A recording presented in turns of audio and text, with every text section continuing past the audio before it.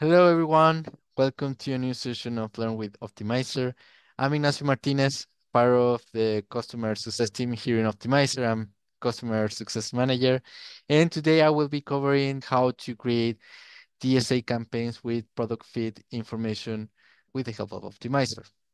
So you will find this solution Campaign Automator in the auto optimizations section. So here in our left side menu, you will see management and optimizations, and right here in Optmyzr advanced campaigns, you will find Campaign Automator inventory feed campaigns. This is how you will access through our new menu. Now, what you can expect from Campaign Automator besides of DSA campaigns?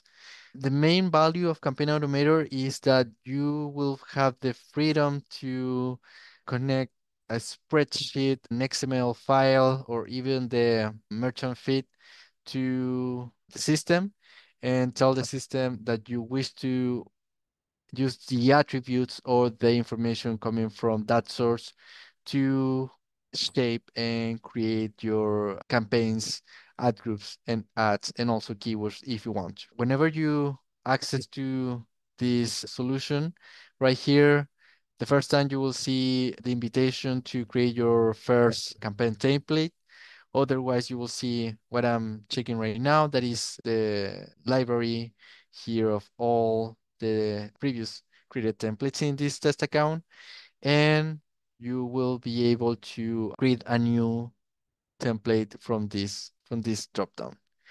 Now, before we jump into the campaign template creation, something very important is that as we will use our merchant feed as the source, you need to connect that to Optmyzr. If you're familiar with that, you can do that. For example, if you go here to your profile in link accounts to Optmyzr, there you can easily connect the Merchant Center, a valid login, and then the Merchant Center links to Optmyzr. Now, once that it's ready, you come here, you customize your template. You can use a name just to identify this template and differentiate with all the other templates that you will be working with later. For example, DSA test. And here in source data feed, I can select among 4 options. So here, I will be able to tell the system that I would like to work with one of the link merchant feeds.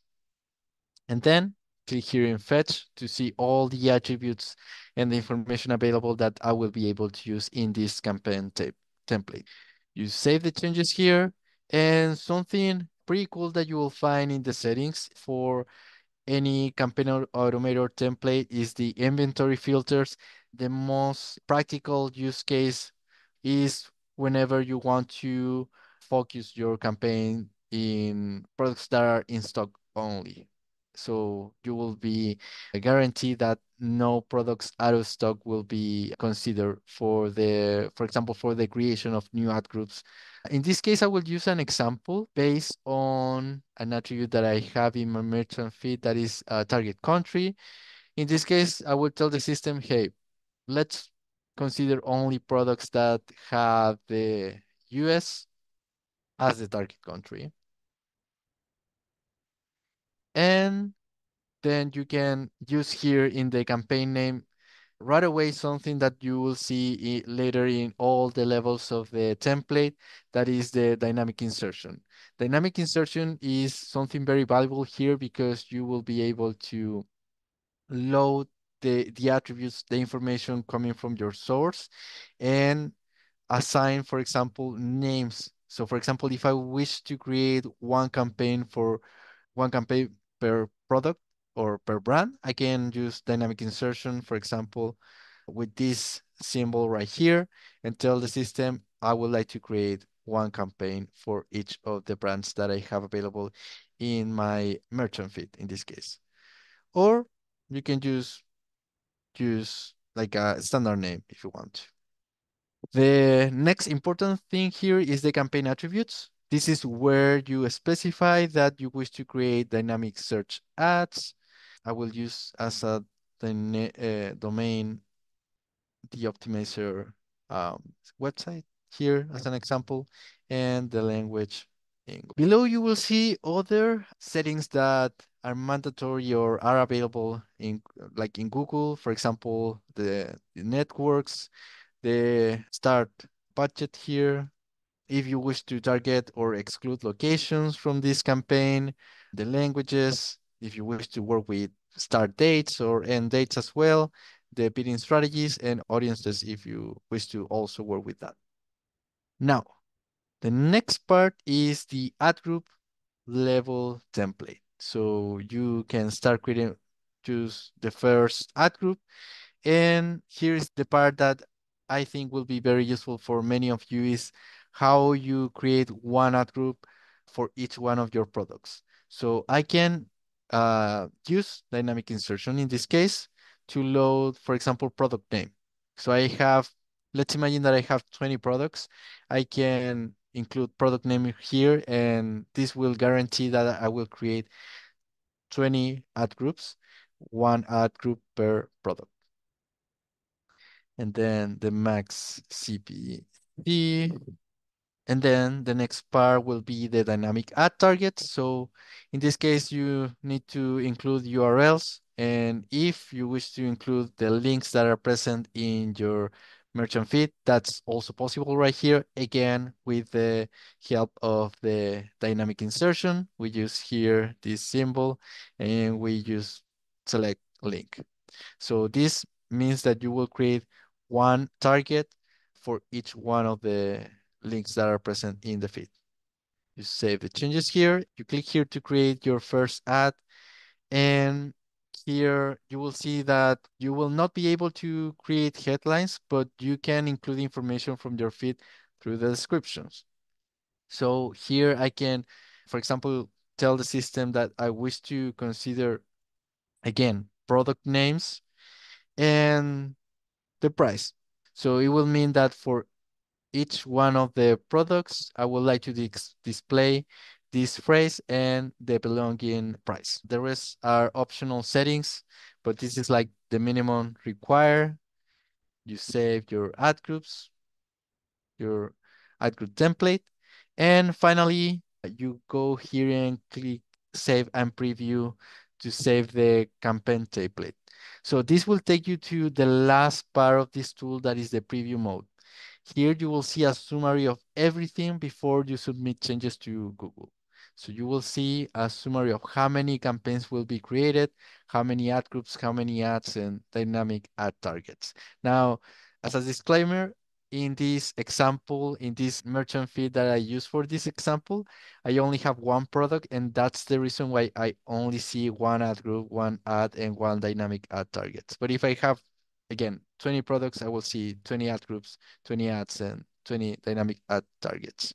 So you will see here an overview for each one of the levels. For example, a breakdown here for the campaign, how many ad groups, ads, targets, a preview of the ad group. In this case, I'm using the product name. And again, for the ads, this is probably something very useful, something that you would like to see, is how the dynamic search ad will look like. So it will start with the URL, the dynamic generated headline, and then here below I included the product name and also the price. Something cool about Campaign Automator that I really love is that it also include warnings. So whenever our system detects that there's, for example, a limit that will be exceed in terms of, for example, characters for a description, you will see warnings and you will have tags here. So instead of saying new with green, probably this will be marked in red. And also we try to include descriptions. So that's like pretty cool because the system will tell you what should be fixed. So this could run as you expect. And yeah, so here we are including the link as the dynamic ad target. And finally, if you are happy with all of this, you have the last confirmation button. That is, if you wish to apply these changes only once or schedule. And the schedule is like the the next part, like the most advanced benefit of that you will find in Campaign Automator, because this all this process can be automated. So let's imagine that I have this template, I'm happy with this template, and in the future, I wish that Optmyzr will automatically create new ad groups for my new products in the feed. You can automate this process.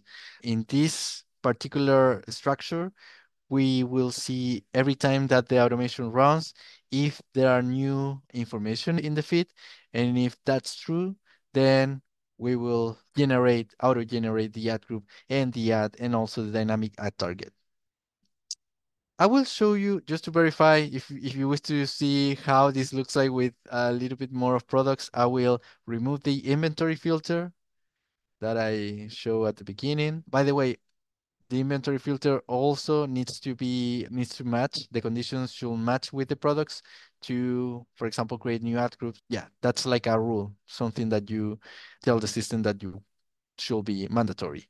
So in this case, as I remove the inventory filter, now I see two ad groups. So as I was mentioning, I only have two products in this merchant feed.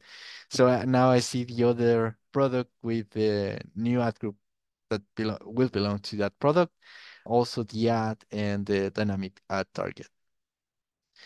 Now, to wrap up all of this example, something that I would like to show as a complement is, for example, let's say that you wish to shape your template with different attributes and use inventory conditions, inventory filters, and tell the system, hey, I would like to use, for example, target country, but I don't remember like how many products I have for, I don't know, the US, how many products I have for another country.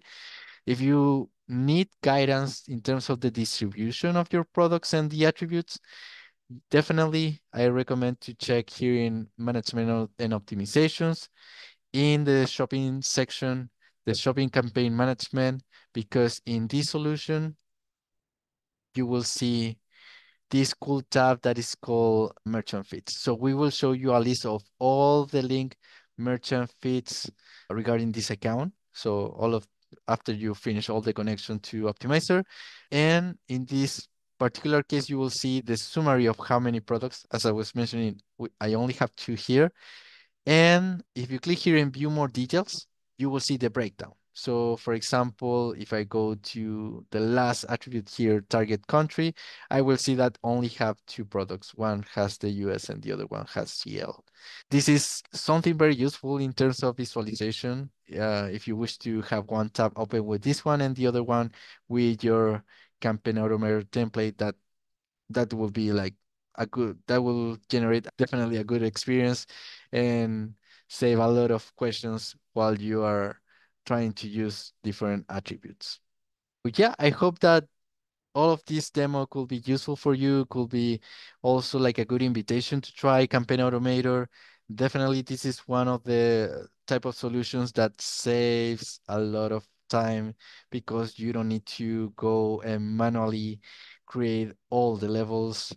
For example, something that takes a lot of time in Google. Here, you can just create one template once, automate the process, and you can like uh, rest assured that Optmyzr will generate new ad groups with the information, with the latest information available from your feed. So that's all for today. Thanks for watching.